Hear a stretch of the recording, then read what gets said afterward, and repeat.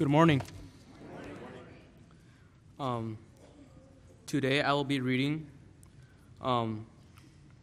Mark 14, verses 66 through 72. Here it is. And it talks about when Peter disowns Jesus.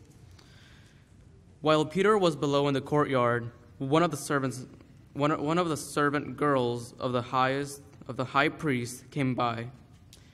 When she saw Peter warming himself, she looked closely at him. "You are also with that Nazarene." "Jesus," she said, but he denied it. "I don't know or understand what you're talking about," he said, and went out into the entryway. When the servant girl saw him there, she said again to those standing around, "This fellow is one of them." Again, he denied it. After a little while, those standing near said to Peter, "Surely you are one of them, for you are Galilean." He began to call down curses on himself, and he swore to them, "I don't know this man you're talking about." Immediately, the rooster crowed the second time. Then Peter remembered the word Jesus had spoken to him. "Before the rooster crows twice, you will disown me 3 times." And he broke down and wept.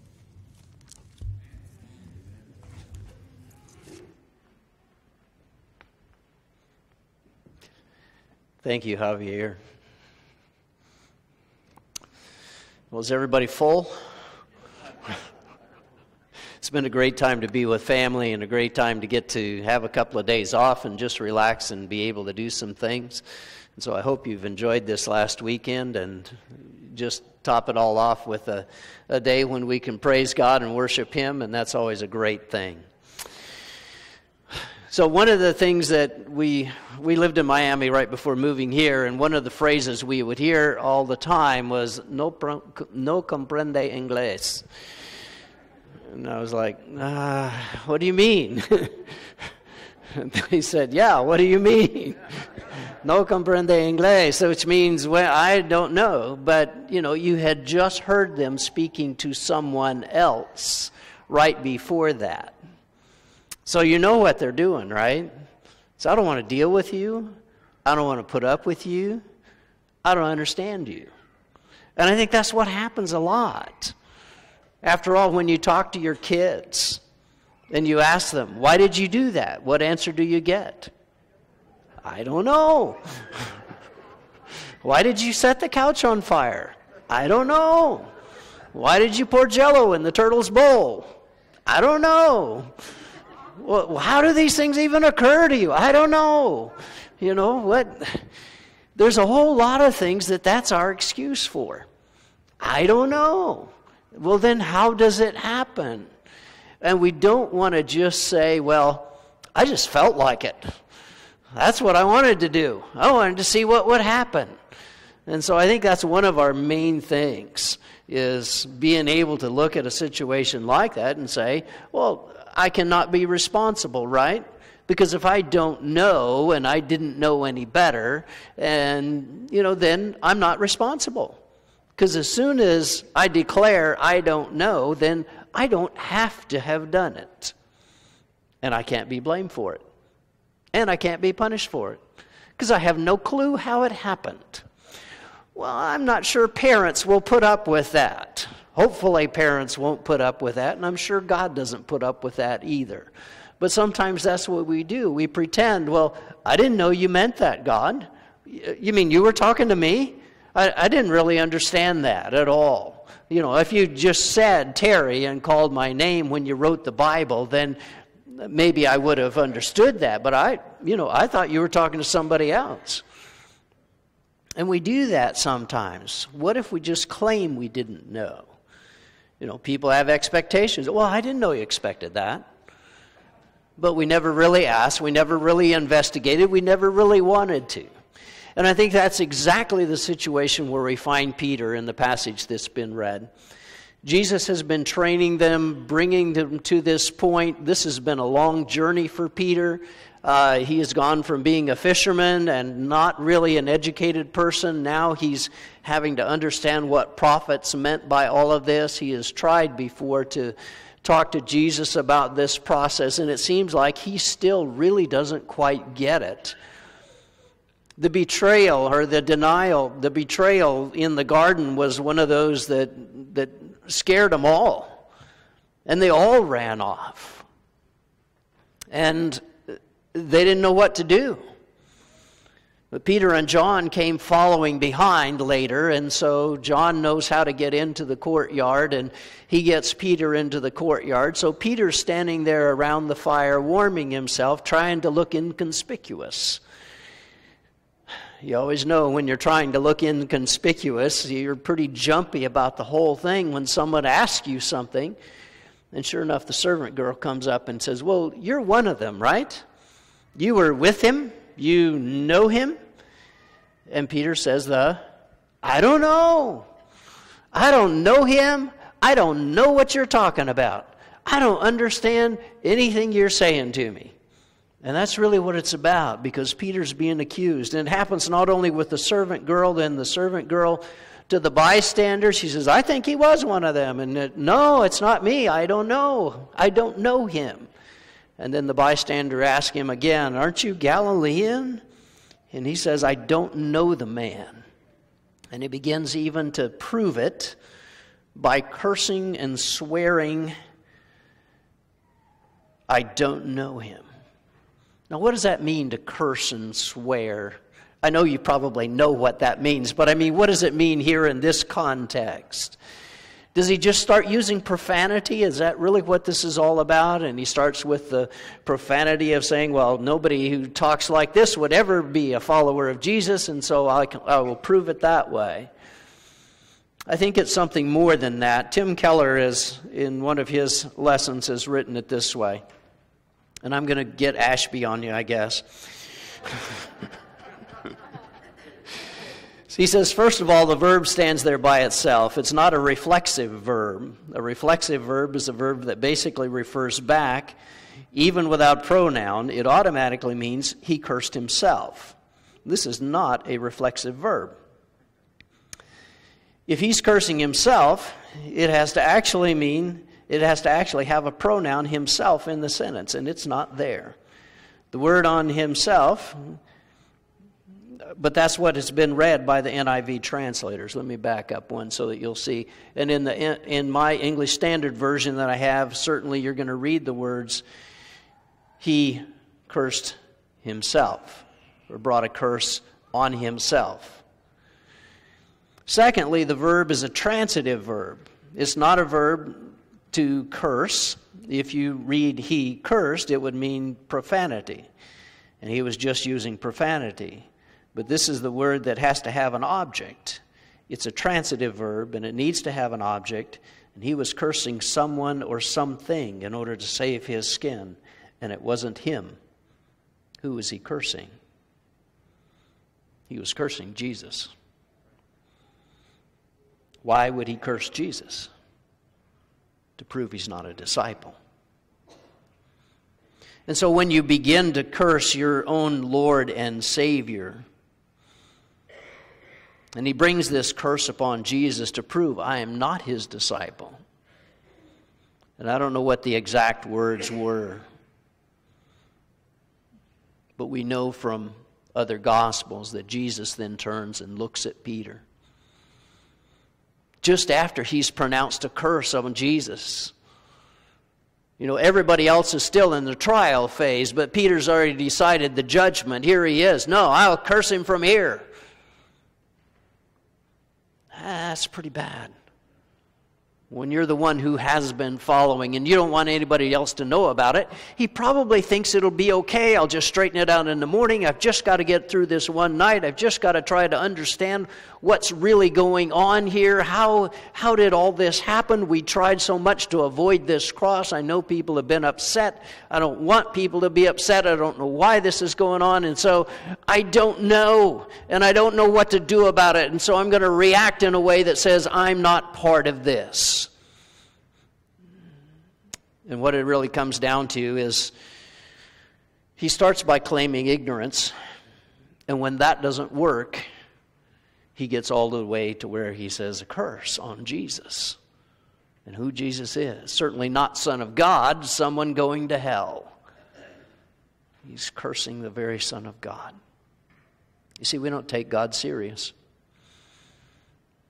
I think a lot of times that's what happens. We don't know. I didn't know you were talking to me, God, so I don't want to take things serious. Now, we might other things. Do you follow the traffic laws at all? I mean, I don't know if you do or not. The next question is, how many tickets do you have? So if you don't follow them at all, then, it's very expensive to be able to do that and just drive as fast as you want and not stop anywhere and turn wherever you want from any lane that you want. That's what happened in Miami as well. It was fun. But here you can't do that. And so there are traffic laws. If you try to defy some of those kind of laws, it doesn't work. If you defy laws of gravity, then you can just walk right out and just keep right on walking, right? Sorry, I'm glad I didn't end up in your lap. Well, it should have worked. I was just going to walk out, and why did I fall?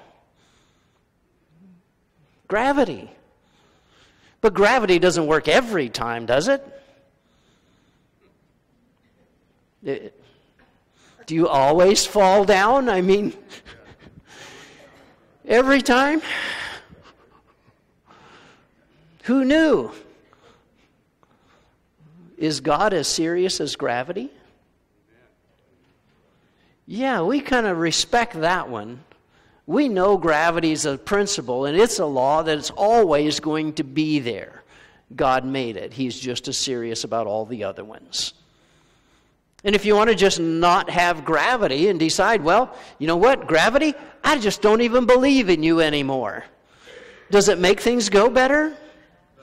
No, not at all. You're going to end up on the floor a lot of times. And I think that's what happens to us, is because we try to decide for ourselves, this is not what I want. I don't want it to be this way. And so we can just deny that it exists.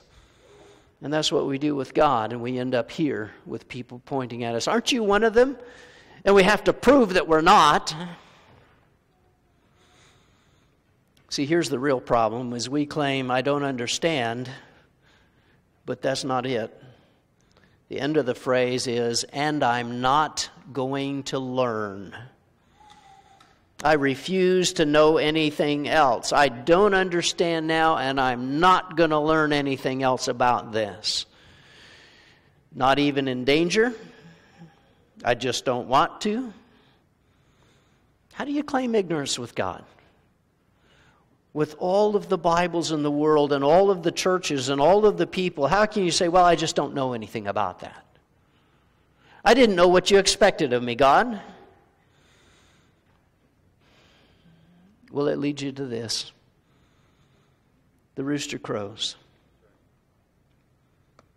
And Peter can't undo it. There's no way he can get around it. When he finally realized what he said and what that meant, he broke down and he cries. That doesn't happen with men. But I think that's when he understood. And all of the last 3 years comes rushing back on him. And all of the last time that he's been able to teach or tried to teach. And he realizes, no, I've just denied my own existence and what I was here for.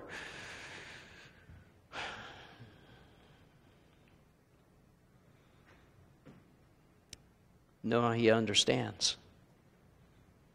This is what it means.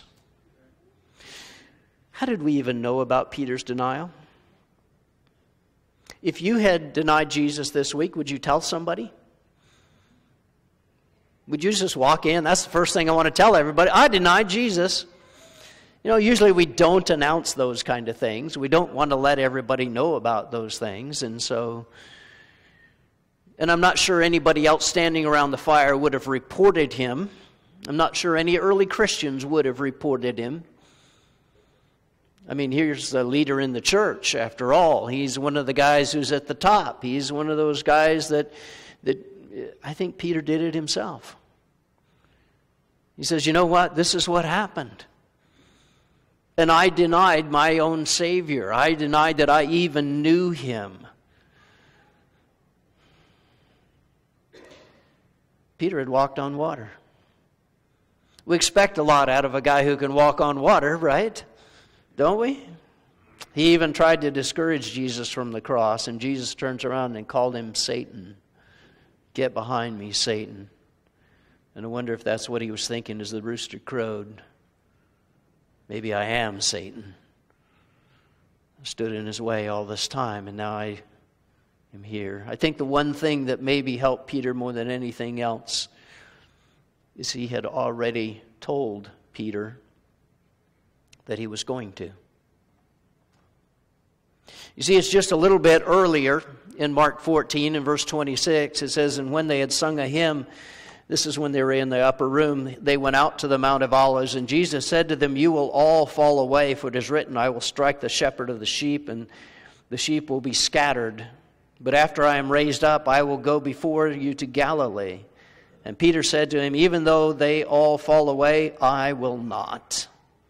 And Jesus said to him, truly I tell you, this very night before the rooster crows twice, you will deny me 3 times. And he said emphatically, if I must die with you, I will not deny you. And they all said the same. It was even prophesied that he would. Does that make it easier, or does that make it harder? Well, maybe it's not quite such a failure if he already knew you were going to do it. And sure enough, you fall right into it. You actually ended up doing the very thing he said you were going to do, and you tried so hard not to do it. I mean, he was the guy with a sword, right? He was ready to defend. Of course, he's not very good with a sword, and so all he got was an ear, but doesn't it make it not so much a failure if the person already knew it was going to happen to you? And they're right. Peter has great confidence. I will not. And I don't think we're ever ready for how subtly it comes. It just comes, doesn't it? And we didn't see it coming. It's not an important conversation. It's not an important person. He's just there by a fire. He's trying to take care of Jesus who's over there, and somebody he doesn't even know this person who happens to say, aren't you one of them? No, I'm not. I don't know him, and I don't. And you're just trying to say, shh, quit. I don't want anybody to know I'm here. This is incognito. I'm not letting anybody know what I'm doing. And it's not a doctrinal confession. I don't think he had any intention of that. It's not a statement in front of people. He'd never even see these people again. But that's what I want you to realize is sometimes when we are out in a place where we don't belong and we are in a situation where we don't know these people, we would never see them again, and they go, well, you're not a Christian, are you? And it's kind of hard to stand up and say, oh, yes, I am, knowing that you're going to get beat to a pulp. Peter's was looking at death. It's pretty hard to do that. And so as you look at all of this that's put together, the denial comes that I even know him. It's the worst night of Jesus' life, and Peter has to add to that. And so Jesus turns and he looks at him. Everybody knows it. Also in Luke's gospel, he had told him, and we find this recorded. He said, Simon, Simon, behold, Satan demanded to have you that he might sift you like wheat. But I have prayed for you that your faith may not fail. And when you have turned again, strengthen your brothers. And so from the very beginning, as Jesus tells him about it, he tells him about it for one purpose. And that purpose is, Peter, this is going to happen. And it's going to be bad. And then I want you to move on with it. I don't want you to be stuck with it, saying that, oh, well, yeah, I'm terrible, I'm awful, I'm horrible. After all the stuff I've done to follow Jesus, after all the miracles I've done, after walking on water, after passing out fish and bread, after all the sermons that I've preached, and now look what I did. I don't think I can ever be forgiven. Have you run into people like that? I have. Have you ever felt that about yourself? And Jesus somehow before this wants to assure him, I know this is going to happen, and I want you to know you can come back, and I want you to know that there's a place for you, there is something to happen for you, and I want you to strengthen your brothers because you're going to know exactly what it's like. You're going to know exactly what they have gone through. And that's what he's trying to do here, is say that you understand what all this is about. Don't make excuses. Do the forgiveness. Be forgiven yourself. Realize that redemption is real. You may have a terrible past, but that's where Peter comes in. You see, Peter's prodigal, right? I mean, it doesn't take as long as the other one. He didn't spend all of the money, but he realizes that, you know what? I've lost it all. But he can come back. He can be a leader in the early church. He can have miracles. He can have God's saving power. He can have grace that changes him. And he realizes that he can. You see, when grace meets guilt, grace wins. And maybe we don't understand how God can love us. We start looking at all the broken pieces in life. And we say, I don't think I'm very lovable. But God does. And that's the end of this whole story, is it could be a story about Peter's failure, but it's not.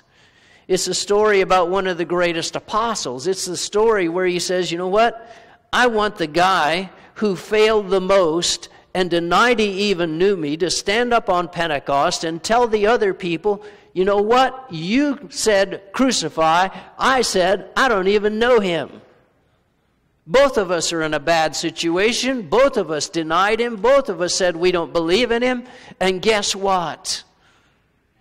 Your sins can be taken away. You can be forgiven. You can be part of this church. You can be part of everything that God is trying to do, because that is the very power of grace.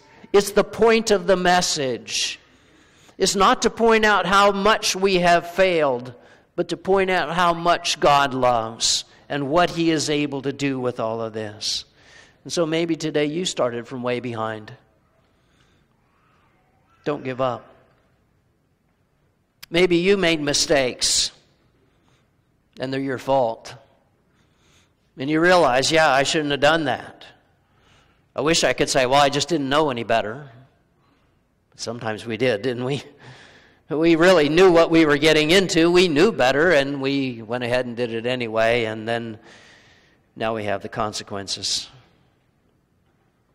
You see, I think it's only when we know the horrible truth that we can move really past it and go forward. And maybe you feel like your faith might fail because we made mistakes, and some of them are big. But Jesus said, Peter, I prayed for you that your faith would not fail. Strengthen your brothers. So maybe today, if you have doubts about your forgiveness, maybe you need prayers for you. Because Jesus is able to do that. Prayer is able to do that. If you haven't even made a covenant with Him, then make that covenant with Him. Repent of your sins, be baptized into Christ. But, sometimes even after that, we've been following, and then all of a sudden, we just do something horrible. We could say, I don't know any better. Or we can say, would you pray for me? Come while we stand and sing.